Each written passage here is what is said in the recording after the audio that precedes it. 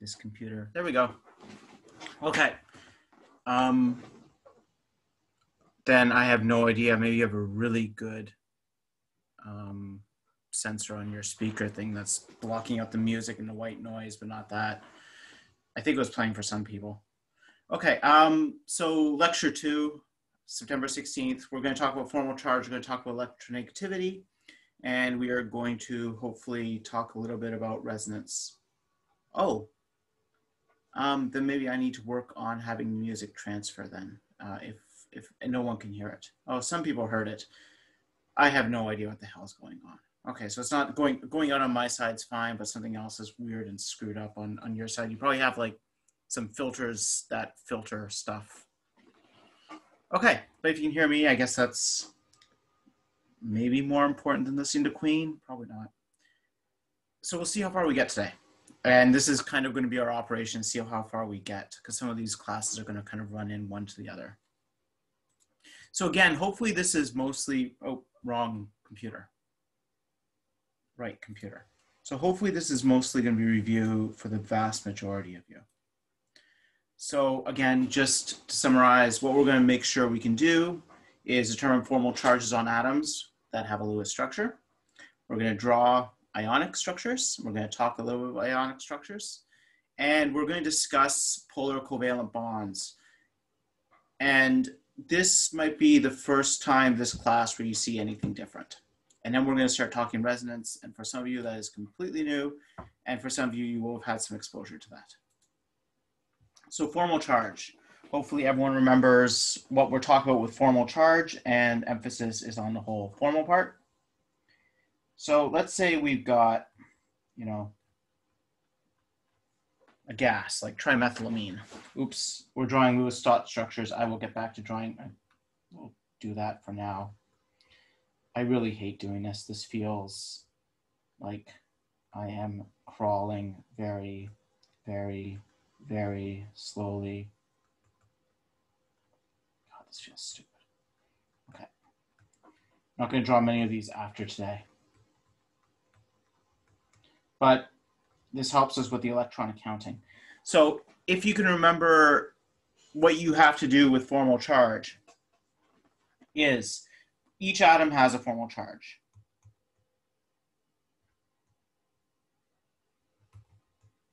So formal charge is a property of an atom. Each molecule has an overall formal charge.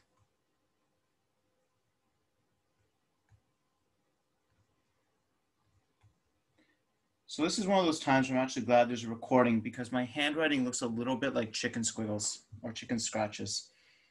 Actually, I think chicken scratches are probably better than chicken squiggles, so it looks more like chicken squiggles if a chicken was trying to write. So if you can't understand my handwriting looking back, that's what the YouTube video is for. If it's really bad, somebody can point out, sir, I don't see any, I don't understand, or doctor or whatever, I don't understand what the hell you just wrote there. And I will try and clean it up. And then I will also try and clean up my language and not use words like that. Okay, so let's looking at each of these. What we need to do is we need to start with is number of valence electrons.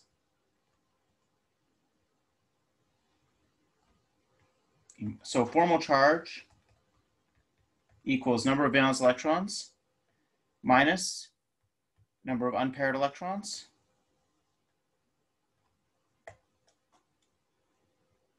I was going to write unpaired electrons, which is something different.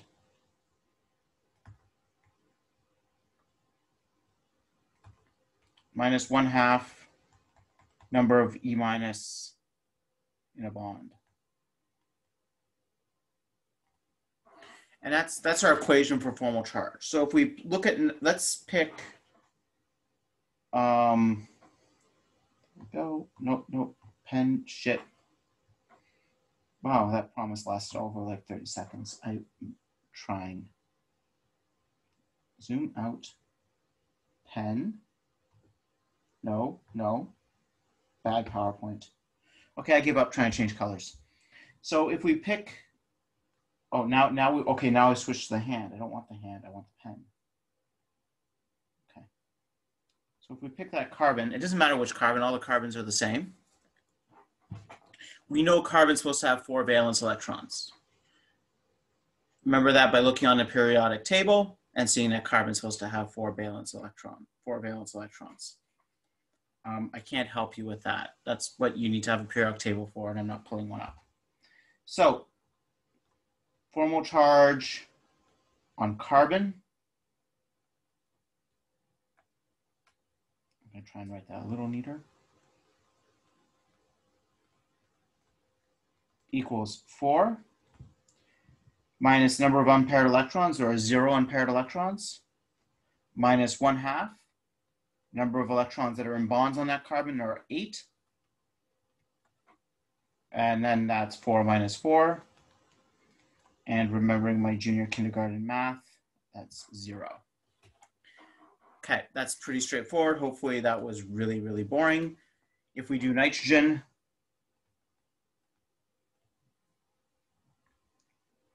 we know nitrogen is supposed to have 5. If we make sure that nitrogen and oxygen go in the right spot in the periodic table, which, as we demonstrated last class, is a challenge for me. We subtract 2 because we've got 2 unpaired electrons right here. And then we subtract 1/2 times 6. And this, of course, is a far more complicated arithmetical equation, but we get the same answer. And that makes sense. That makes intuitive sense on this molecule. That molecule is neutral. Everything's got the electrons it wants. Nitrogen's got its lone pair and 3 bonds. That's nitrogen's happy place. And it gives us a formal charge of 0. And carbon's got its 4 bonds, and carbon likes making 4 bonds. And it's got a formal charge of 0. And mouse click, done. Okay. Of course, we can have ionic compounds where we start getting charges. So, you know, if we're drawing Lewis dot structures, and let's say the molecule was something that we're going to see quite a lot of, ammonium chloride, and that we asked to draw a Lewis dot structure of that. Well, you put the least electronegative atom in the middle, except for hydrogen, because we just, you know, stick hydrogen on the side and pretend it doesn't matter, and that's nitrogen. And we've got 4 hydrogens and a chlorine. And now we automatically run into problems because we know hydrogen can only make 1 bond because it's only got 1 electron, as in the first row. And so its magic number is 2. So hydrogen only makes 1 bond. It only ever makes 1 bond. There's only ever 1 covalent bond to hydrogen. If you have drawn 2 covalent bonds to hydrogen, you have done something wrong. Chlorine generally wants to make 1 bond. It can make more, but it generally wants to make 1 bond. And the problem with things that want to make 1 bond is that's the end of the chain. You can't like have something that makes 1 bond in the middle of a chain. And things can only be attached to for other things because that's how second row elements work. So we're in a little bit of a pickle. And so we can play with the symmetry.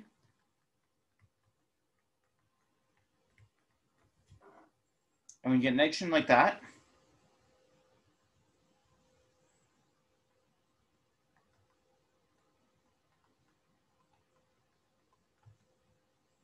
And we can have a chlorine atom over here. Now, I have made a mistake.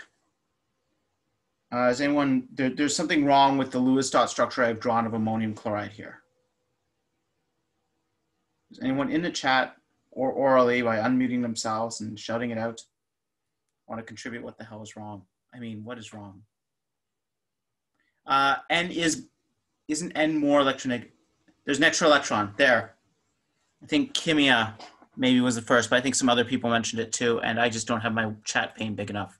And I'm super excited about how many people just jumped in. Right, so we should have an extra electron, we're short an electron. There's an extra electron suddenly appearing on the nitrogen, right? Because if I think about what I just did, that makes sense. That's all fine, that nitrogen thing is fine.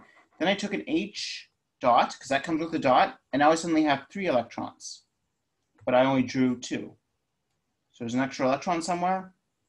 That overall is neutral. I didn't draw any charge on that. So we have to give up an electron and it can go on to the chlorine. And so if we're now keeping track, and this is where that whole formal charge thing comes in, is let's look at formal charge. So the formal charge on nitrogen is equal to 5, number of valence electrons, minus number of unpaired electrons. Now we've got 0. It just lost its unpaired electrons. It doesn't have any. They're all in bonds. Minus 1/2 of 8.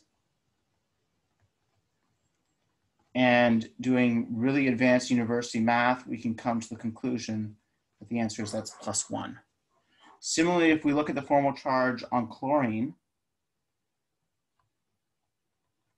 chlorine has 7 valence electrons, minus number of unpaired electrons, which is 8, minus 1/2 of 0, because it's got nothing in a bond.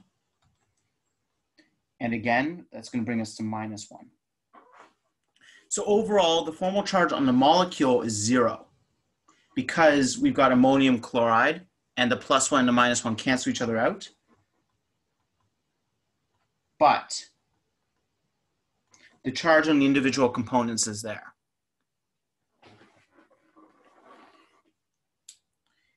So you can't draw a bond between these guys.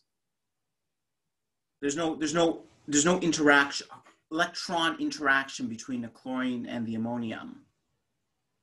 But they are in close proximity. They are ionically attracted to one another. And so you have an electrostatic interaction because a positive charge and negative charge get close to each other. So there are cases where you can draw these in covalent systems. So if we have another example, I'm forever optimistic and think that I can change my pen color. And I'm wrong. Oops.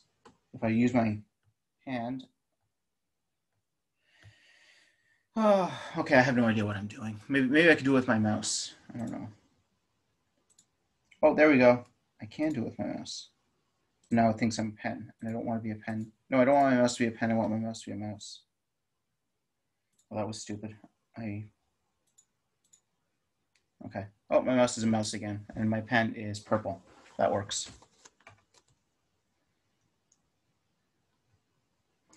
So let's say we had, it's a sodium. I draw that. That's our structure.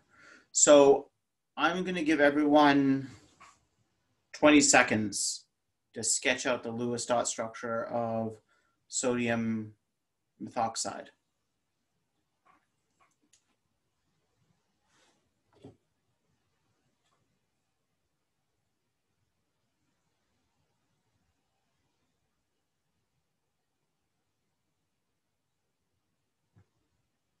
And I got Freddie Mercury whispering under pressure in my mind. Okay, it's about 20 seconds. Okay, so again, hopefully at this point we're cheating a little bit, you know, in the good kind of cheating, where we're using sort of mnemonics and we kind of have ideas on how these things kind of work. And so we see CH3 and we go, okay, that's what the CH3 is. That's attached to an oxygen. Oxygen likes having 2 lone pairs and 2 bonds. And then I've got that's like the neutral OCH3, no charge. And then we've got sodium, which has a valence electron of 1. And what I've actually drawn does exist. Not particularly happy. Whole lot happier when that electron goes on to the oxygen. So we're going to talk a lot about arrows later. Starting to talk about arrows later this class and for the entire rest of this course. It's like this course is all about drawing squiggly lines. And what we've done here is we're actually going to do our first reaction in the entire course. We are going to do a single electron transfer. There is an electron from sodium that is traveling to oxygen. I am indicating that with the arrows starting at the electron and going to the target atom, which is the oxygen. It only has a single hook on the arrow because only 1 electron is moving. If I had 2 electrons moving, I'd have a double hook. So what do I get? Well, I moved an electron. In chemistry, organic chemistry is all chemistry, I think, though some people would argue with me, but they're wrong, is about moving electrons. Electrons are always moving. And sodium has lost an electron and oxygen has gained an electron. And we know that intuitively, right? You have lost an electron, you have become more positive, you have gained an electron, you have become more negative. And if we look at the formal charge calculations, we can confirm that our math is right. So the formal charge on oxygen would be, well, it's got 6 valence electrons minus number of unpaired electrons, well, that's 6, minus number of electrons in a bond divided by 2, so 1/2 of 2. And again, this is the kind of math I can get behind. We're looking at -1. Whereas for sodium, it's normally 1. Formal charge, its number of valence electrons is 1. It's got no electrons in a unpaired. It's got no electrons in bonds, and so it's +1. So our sodium is +1, our oxygen is -1. That makes sense. But in this case, unlike the previous one, our oxygen is actually able to make another bond, right? We don't have all 4 of the spots around are occupied by atoms. And so we can draw it the way I've drawn it there with the sodium and the methoxide separate. That is completely correct. Or you can go back a slide. If you don't go back a slide, you can draw the sodium interacting with the oxygen directly and sharing the electrons.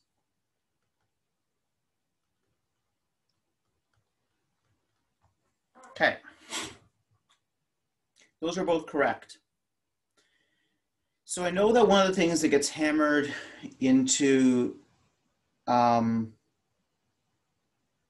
your heads, I'm trying to think of a way, like what the original thought in my brain just sounded really condescending. So what gets hammered into your heads in high school chemistry is there are covalent bonds and there are ionic bonds. I'm here to say no, there aren't. There are extreme covalent bonds and extremely ionic bonds, and almost everything is somewhere in the middle. And so the first structure here, this is clearly ionic. We have 2 ions interacting together through an ionic bond. What I've drawn over on the left-hand side is I've drawn it kind of in the convention of a covalent bond. Sodium-oxygen bond is more ionic than covalent. Those bonds can dissociate. And generally those ions will dissociate. You stick this in water, they're gone. They're floating away from each other. You stick this in a non-polar solvent, like gasoline, and they are not gone. They are stuck together and they are making something that looks a lot stronger and a lot more defined. And we're kind of moving a little bit towards that covalent space. So I think the first thing to start thinking about is that, just checking my chat window and my mouse is being weird. Oh, it's because my mouse is on the wrong screen. That ionic and covalent are 2 extremes of a continuum. And we are going to spend a lot of time in that gray space. And we're going to throw a whole lot more gray spaces at you with everything else. And I'm really sorry that reality is so messy.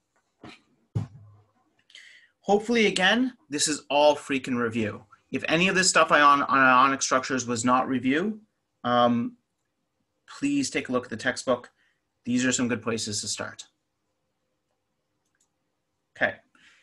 Now I'm going to talk a little bit about electronegativity and bond polarity. So let's think about what I was just saying about ionic versus covalent and extreme covalent bonds. So I think often the running definition we give to students what a covalent bond is when 2 atoms share electrons. And that is a really shoddy definition. I'm going to redefine a covalent bond as a site where 2 atoms interact together such that their molecular orbitals interact to make a new molecular orbital. And we're going to talk a lot about what the hell I just said in the coming classes. You don't need to worry about too much. The questions in the Mobius textbook are the same as the questions in the Ogilvy textbook. They're exactly the same question numbers. So if you go to that section, the questions will be in there at the end of chapter sections. These are all end of chapter questions I'm suggesting. So when we're thinking about a pure covalent bond and sharing electrons, we can think about this hydrogen-hydrogen bond. This is a non-polarized bond.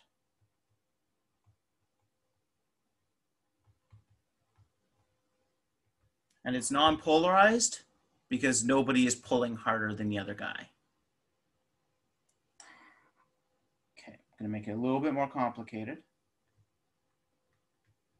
Not really. I'm gonna look at an ethane linkage, and we're gonna look at the carbon-carbon bond. That's also non-polarized.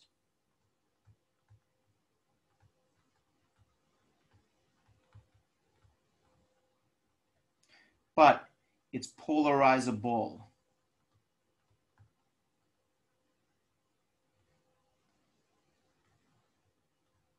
Which means it can temporarily be polarized. There's no universal one-way pull. It's all going to even out in the end. But at any given, I was going to say given second, but a second is an awfully long time when we're talking about these kind of things. So at any given attosecond, and I don't remember what an attosecond is. I think it's 10 to the minus 15 seconds. It's very fast. Maybe it's 10 to the minus 18. It's really, really fast. You are actually going to temporarily have polarization on that bond because the electron distribution isn't even, it shifts and moves. Because if the electron distribution is frozen in place, if everything's sharing things equally, that means the electrons aren't moving. And if the electrons aren't moving, that means you're saying that this is like, well, you're absolute zero temperature is what you are. You don't have movement. Things are always in motion. Everything's always moving and vibrating and rotating and bending and stretching and doing all sorts of things. So what you have between two ethane groups is that bond can adjust. You can have the electrons going. Yes. So I want to be very careful when we're talking about this. The atom polarizes itself instantaneously, but not globally. So there's no net dipole on this molecule. You look at this thing over a long enough time period, and where a long enough time period is well under a second, and you won't find a dipole. But the electrons can shift one way or the other temporarily. And I want to bring that concept in because we're going to be coming back to that.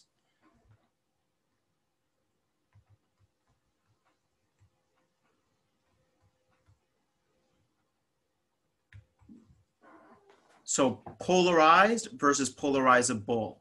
HH is almost like the one example where it's not really polar. It doesn't tend to do that because there's only two electrons and the system is really simple over the entire thing. And you're saying, well, there's only two electrons in that bond too. And I'm going to say we're going to break your mind about what a bond is. There aren't two electrons in that bond. There are however many electrons in the molecule in that bond between those two carbon atoms. There's two occupying the main orbital, but everything else is influencing it, and it gets really confusing because bonds are over the entire molecule, and we're going to get to that. And then we're going to come back from that crazy talk, and we're going to go back to reality. Well, not reality. We're going to go back to our simple model, which doesn't break our minds, where we're going to pretend that there's two electrons in that bond. But the thing about H2 is there are only actually two electrons in there. And so you get very, very minor. Yes, technically there is polarizability in there. Technically it does happen, but it's so minor it's not actually useful. It's like the one case where it's not useful. That was a fun digression for me and probably overkill. Okay, so let's go to a point where we do have a polarized bond. Man, it's like my digital pen just ran out of ink. Okay. We have methane chloride, chloromethane, 1-chloromethane.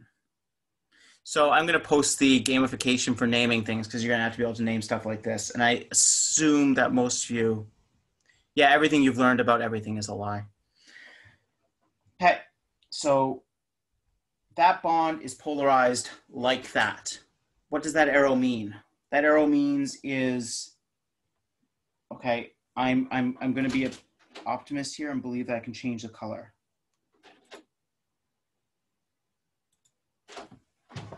Sorry, just can you give me a second, people?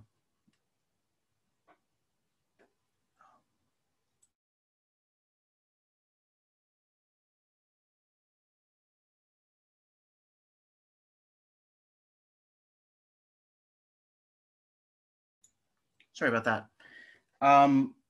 And I lost my, there we go.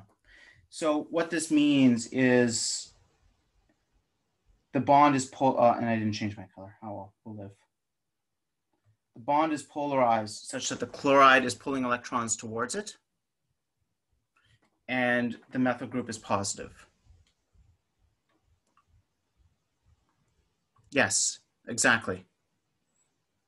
Well, this time we're not going to lie to you too much. We're gonna keep the lies down, Mohammed. We'll try. And so that means the bond is shifted towards the chlorine. And you know which way those bonds shift because you have your periodic table. And okay, this is getting really meta in the chat window. I'll let that happen. If we have our periodic table over here, like, you know, I'm going to stick hydrogen over there. I'm going to stick helium over here. And under helium, we've got neon as we established last class. And then we've got, nope, not, yes, we've got fluorine. And here we have chlorine. And then there's bromine. And then there's oxygen and nitrogen and carbon. And then there's other atoms in here that nobody cares about.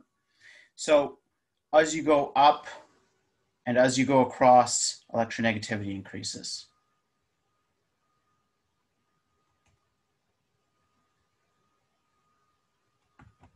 Right, that's a trend that all you guys know.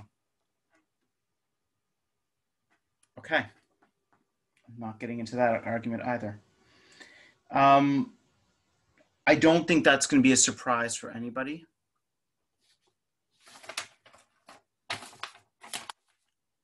So what I want to make sure is that that's clear. What I want to have now is another example with this, and I think I'm going to skip to the next slide, even though it's got problems on it. And take a look at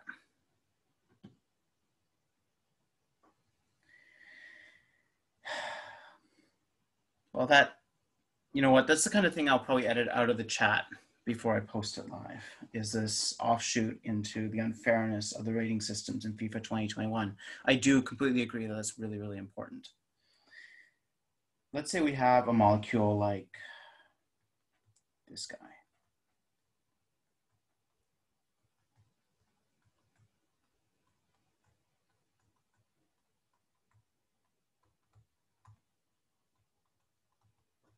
That. And of course,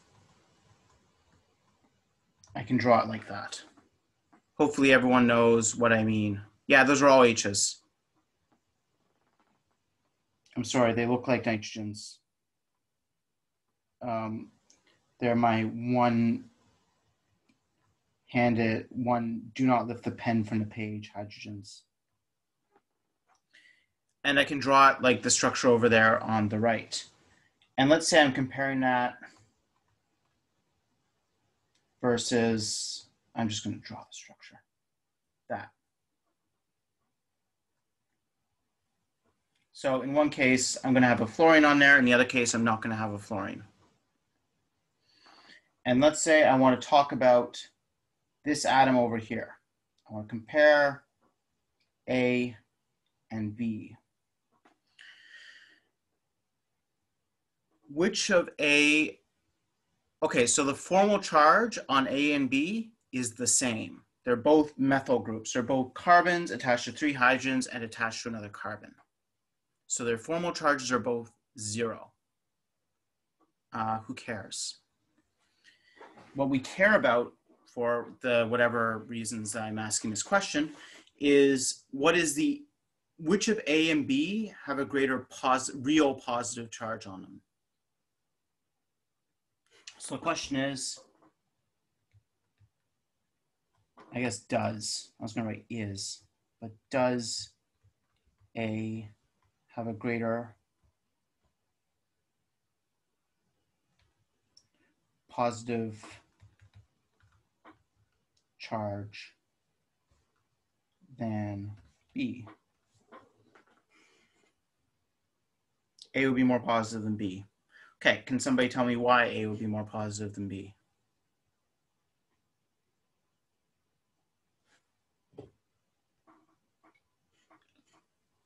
Yeah, F is more electronegative. We're all getting electrons moving away. We're getting there. Induces a dipole. Okay. So yeah. So what I want to do then is I want to talk about this This is what we're basically talking about here is what's called an inductive effect.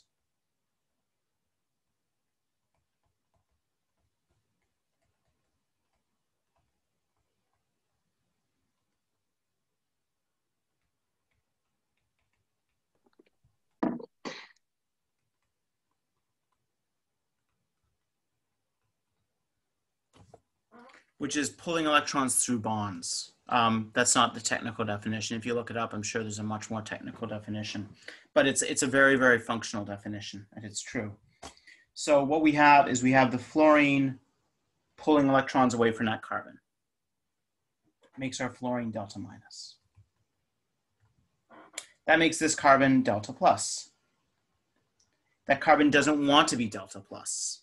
Carbons want to be neutral. So the carbon's going like, where can I steal some electron density from to get me a bit more neutral? Well, I'm going to steal it from, you can't steal from hydrogen really, like hydrogen's got nothing.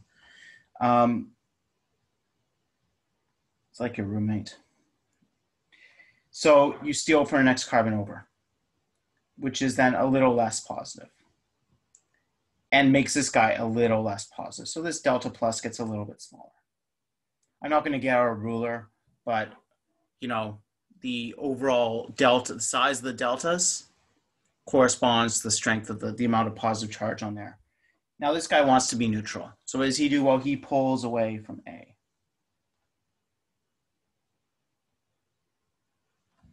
Which has a tiny little delta plus on it because it's pretty far away from that fluorine. But you still feel the effect of that fluorine all the way over there because each of the carbons is going to pull the electrons from the nearest carbon to it to help try and make itself happy. I like to think of atoms, and this is purely an anthropomorphization because atoms definitely do not have brains or emotions because they can't have neural systems unless like each atom is an entire universe and made up of like other things.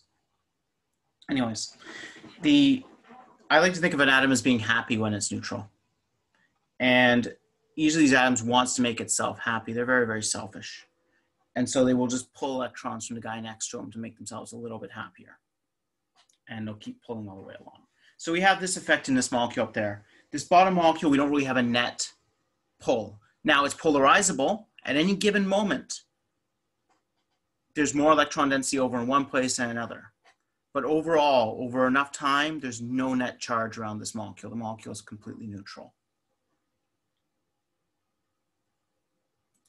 Okay. Is anyone confused by that explanation?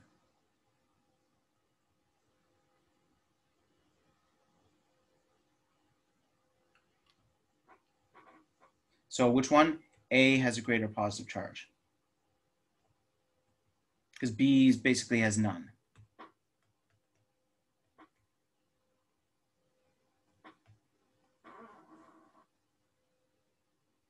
Is there any more delta? So yeah, the carbon closest to the fluorine is the most delta positive. And then the delta positives get smaller and smaller and smaller as I get further away from that fluorine. So the one next to the fluorine has the biggest effect because the fluorine is right next to it. And what you want to do is you want to minimize charge separation. You want that negative charge wants a big positive charge next to it to neutralize it because it doesn't want to be negative. And so the molecule the entire time is trying to balance all these things, right? It wants to spread charges around because nobody really wants to carry a charge, but it wants to keep the charges close together, like positive charges close to negative charges, because it wants them to cancel out. So what we're always looking for is we're trying to what we're doing here, what all this talk is about is we're minimizing energy. It takes energy to keep charges apart. And so we don't want that. We want the charges close together. But at the same time, no one wants to carry a full charge. Everyone wants to spread their charge around because that lowers the energy. That makes it more stable if you can spread the charge around. So we have these two competing things going on.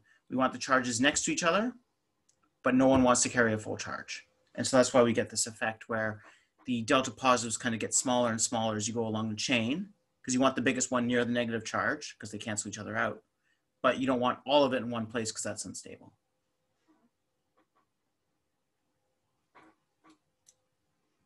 Okay. I'm going to add some more slides right now, live, while doing this. Let's see if I can. I should be able to figure this out because we've got time. Yes, keep my ink annotations. And then there we go.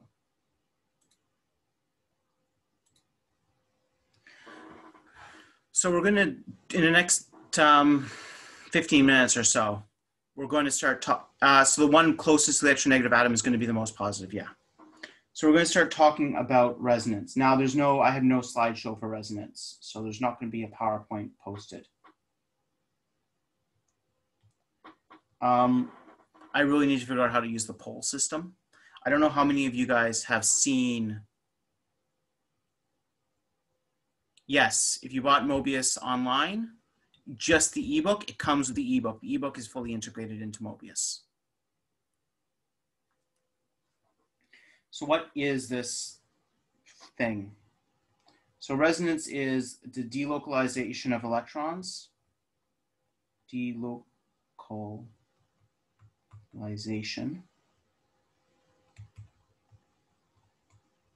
of E minus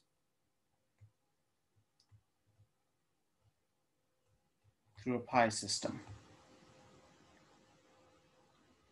which is not as exciting as it sounds. Like it's not about cherry pies. So what do I mean by that? Well, if we go back, I'm sure remembering some things of high school chemistry, and we're going to come back to this, is if you have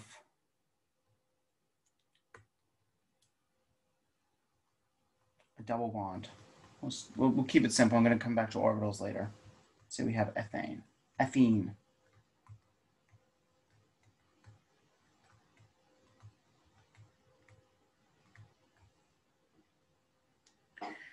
What that bond is made up of is one sigma and one pi.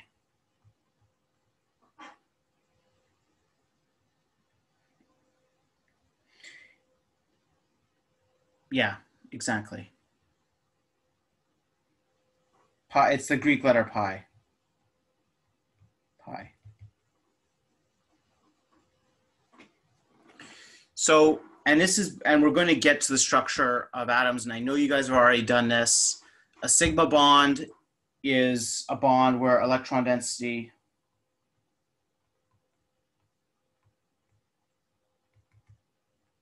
is between the atoms.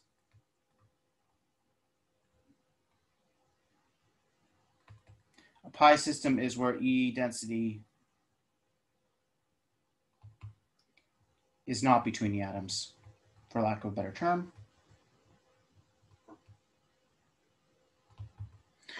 And one way of thinking about that is you get pi systems because you have two p orbitals interacting. We talked about p orbitals back in lecture number 1. And so we can redraw this with all the sigma bonds just being lines. We'll come back to what makes up a sigma bond.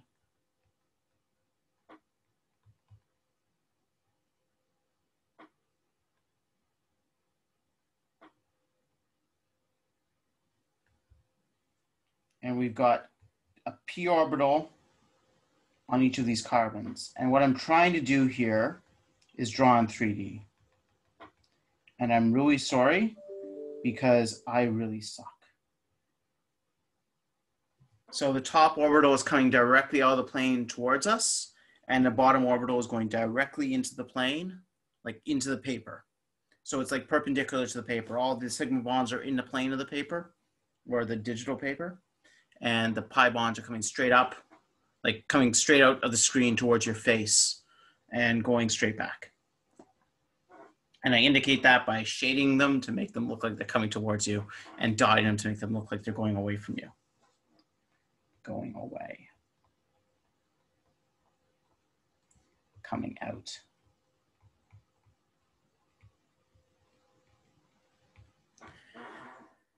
I need to figure out how to set up a poll on Zoom because I really want to ask how many people this is the first time they're seeing this, and I have no idea. each of these has one electron in them. And together, those make a bond. And I am going to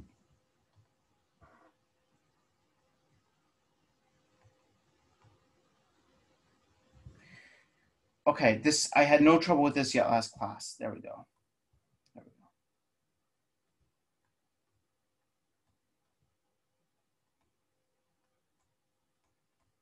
The pi bond occurs. Yeah, but then that's just going to really fill up the entire chat window. Like, I think there's a poll option on here. I just need to play with it and figure out exactly how to make it work. I'm paying Zoom enough to get like all the options. Anyways,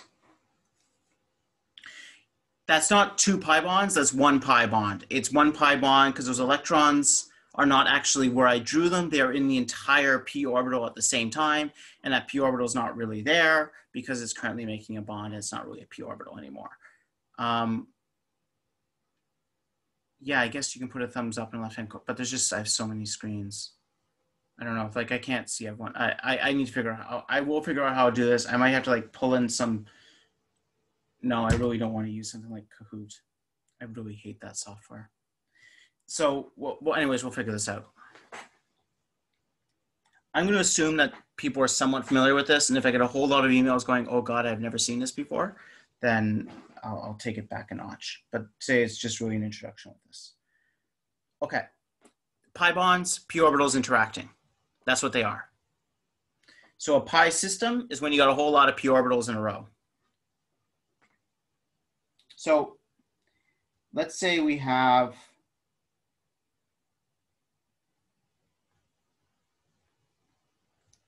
this molecule. Shit, I've drawn in the carbons, so I have to draw in the hydrogens. If I actually write C, I have to draw the H's. That is the rule. So let's say, but you know, at this stage, let's do that. This is one way. Yeah, I could do that, eh? Participant list. I think I need to figure out a way to do that because the problem is I have, you know, my participant list is 340 people long, or today 280. That just sounds tough. Okay. This is one way to draw this molecule, but it's not the only way to draw this molecule. Yeah, I just need to figure out how to use it. There is one. I've never used it before, and I'm not going to pretend to try and figure it out in the middle of class. I'll test it out on my students, my research students, because what are research students for but testing things out on? So what I mean by one way to draw this molecule is what I have p orbitals on all those carbons, and I've arbitrarily decided. So I'm going to just redraw that.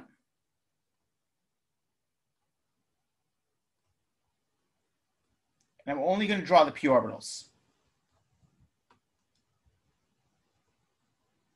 And for convenience sake, we're going to look on it side on, so I don't need to draw this whole shading thing.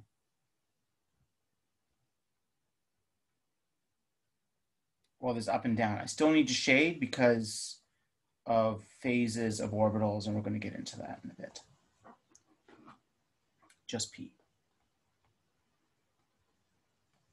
So each of those p orbitals has a single electron in it, which I'm going to indicate with the whole electron sign. And what I've drawn in the first structure here is I've arbitrarily decided that I want to draw that to be a bond and that to be a bond. And that makes sense. One electron each, and it's by far the most stable way to do it. But it's not my only choice because these electrons can flow quite happily between all those p orbitals. Like, there's nothing stopping me having said, like, without moving any electrons even, and I'm allowed to move electrons. Oops. Click. I promise I will get used to this. It will just take me far too long, embarrassingly long to do that. And what has happened? Okay, I'll use my keyboard. No, don't zoom. No, bad computer. I don't want the hand button. Sigh.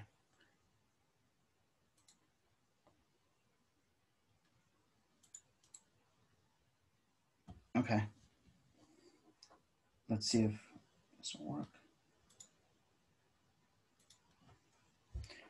I could equally have drawn that being a bond only, in which case the structure I would have drawn would have had one lone electron on this poor little carbon over here, a double bond between the two middle carbons, and another lone electron on this carbon over here. That's equally true.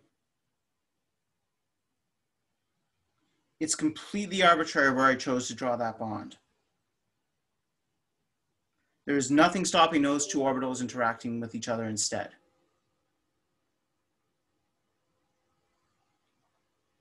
Now this still is in resonance. I haven't actually moved any electrons. What I can do is I can move electrons. And so we've got 3 minutes. So what I'm going to do is I'm going to move some electrons. I'm using an arrow. And it's coming from a bond and it's going to the space between the two carbons. That means, and it's double hooked. So that means I'm moving 2 electrons.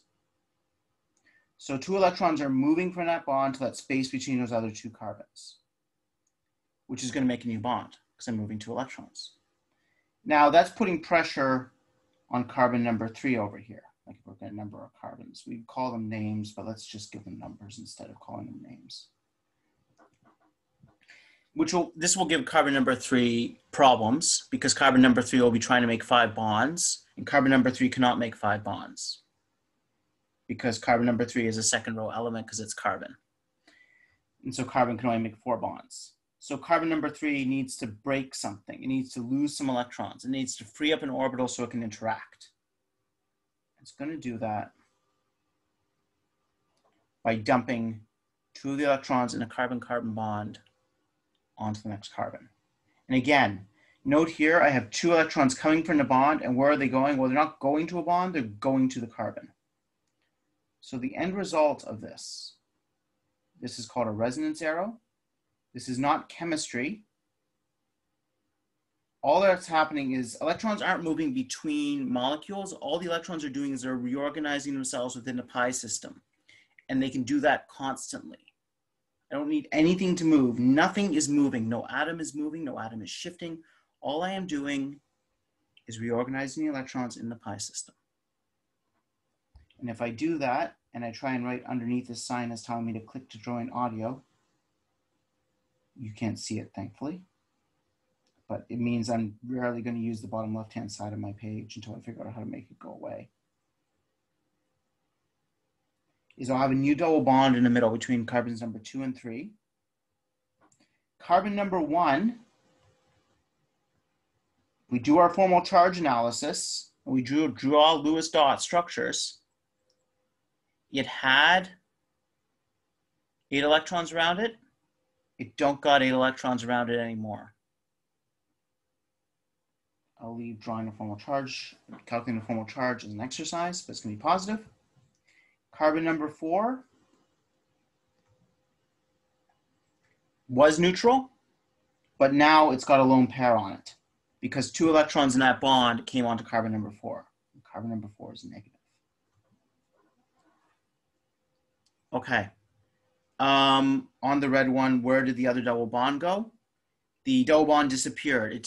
So over here, the double bond disappeared because the double bond became 2 lone pair electrons. These guys here. Would that be unlikely to happen? That is a very complex question. So what I'm going to say is that all of these molecules exist simultaneously. What we're basically saying is that any one of these drawings does not describe reality, does not describe the molecule. Take all of these drawings, throw them in a blender, and that's what the molecule is. It is the mixture of all of these things. Somebody made a really good comment about this. So think about a unicorn. The molecule I drew up there in the top right-hand corner, or the sense of this being the molecule, I've drawn something there. We're going to call that a horse.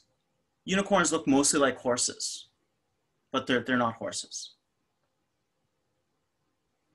And let's call the other two structures there narwhals. You know, they got the horn, but they definitely don't look like horses. And a unicorn is a cross between a narwhal and a horse, except a unicorn doesn't really exist. The unicorn exists in our minds. And this is where it flips, because we're in fantasy land, because the only thing that now exists is the unicorn. The only thing that exists is the merging of all these things. But you can't draw that.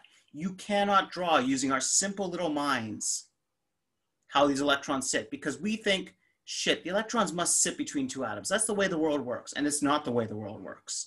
The electrons are distributed over the entire molecule at once. And we cannot make sense of that. Like, I can't make sense of that. I use that every day. I cannot visualize that, because it's not visualizable. We have no way of thinking about things spread over clouds of electrons over the entire molecule, occupying different energy levels because of which bonds they have to be formally in. That's just something that's really weird, because we're talking about unicorns.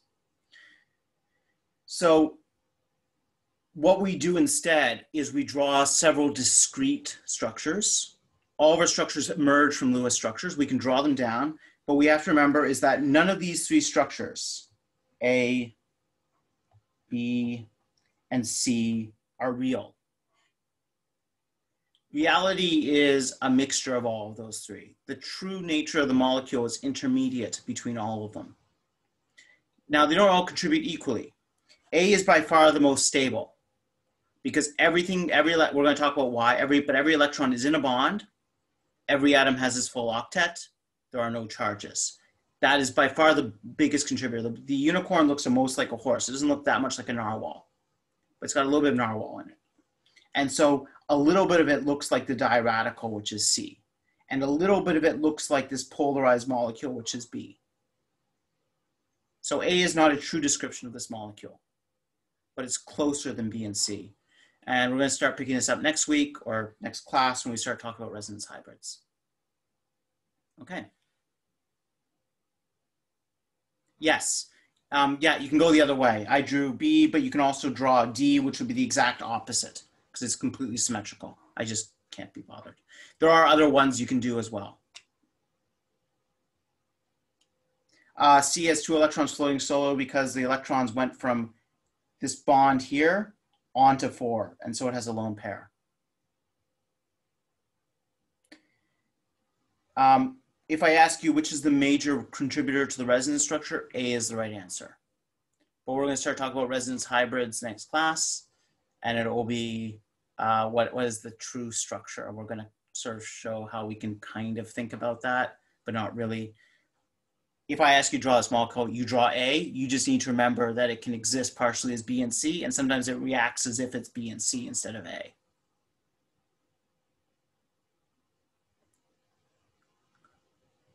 Are the electrons in B going to the carbon or the bond? Do you mean, so I'm going to call this I and II. Which one do you mean?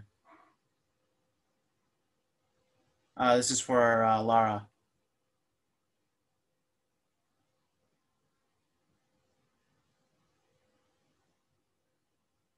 Yeah, there's practice in Mobius. We're going to do more, and I've got tons in my assignments. Yeah, these slides are going to be uploaded. They're always uploaded. The video will be uploaded as well. And we're going to go over this again multiple times. This course could actually just be called like resonance. The course is all about the organic chemistry is all about where do charges want to be, where do electrons want to be, and where do the electrons want to go so that they're happier. That's all it is atoms trying to get happy. the double dots on the carbon. So these guys here.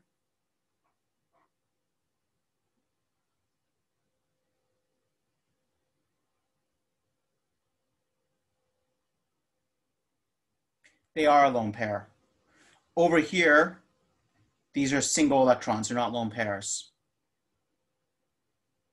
But this is a lone pair. That is a lone pair on a carbon being a double dot. And that's weird.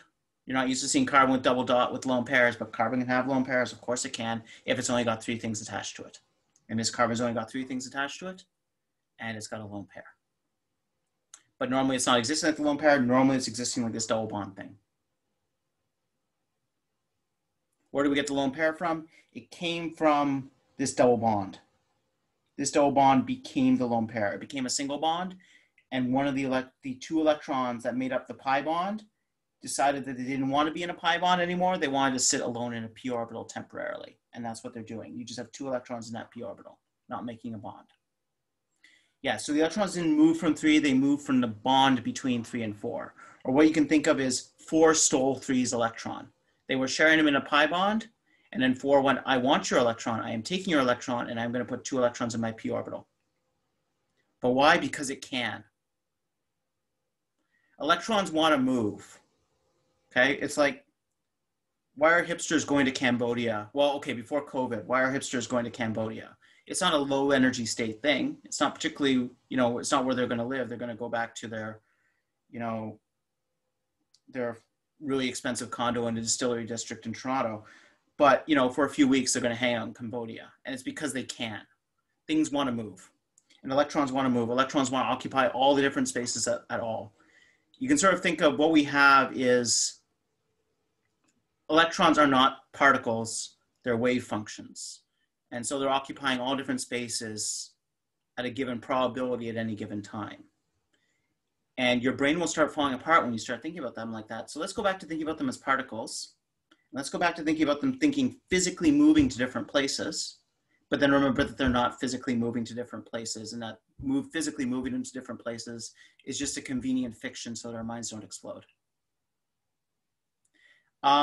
The lone pair can be on the middle carbons because I could have drawn arrow I only to carbon 2, and it could have a negative charge on carbon 2 and a positive charge on carbon 1, and that could have been fine. No, the hydrogens are all there. I just can't be bothered to draw them. I'm really sorry. The hydrogens have not gone anywhere. Nothing's changed.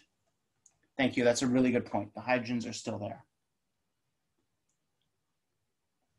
Sorry, I'm trying to join with computer audio and I don't want to do that. Oh, that worked. There. Okay, I need to run.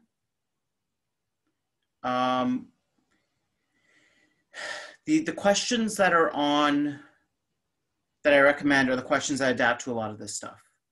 For resonance, I'll post up the questions that we recommend for that in the textbook. I'll send a Blackboard announcement about those, but you look in the resonance section and you can do that. What I would really recommend is taking a look at using take a look at some of the digital tools that Mobius has. This is where online learning does come into its own. They've got some animations, and so you're going to sort of see things move. And again, things aren't really moving. Electrons aren't moving. Like, the electrons are everywhere at once, and we're just trying to draw simple representations of their existence. But that can help. The textbook's going to give you a different view on this. Wikipedia is going to give a different view on this. We're going to spend a couple of lectures on resonance because it is probably the most important concept in this course. And so we really need to understand it, and it is hard. Carbon 3 and B isn't missing an electron. No, it's not. It's got its lone pair, and it's got its hydrogen, it's got all 8 of its electrons. Okay. I will see you guys. Why does carbon 1 on B only have 6 electrons? Because it lost 2 of the electrons in the lone pair, right? So it was sharing 2, and now it's no longer got those. Those have left it, and it is bereft of electrons. But the overall charge on that molecule is still 0, right? Because carbon 1 is positive, carbon 4 is negative, and 1 negative plus 1 positive is still 0. These are all the same molecule. They're just different ways to represent it. Okay, take care, and I will see you on Friday, I think. Bye.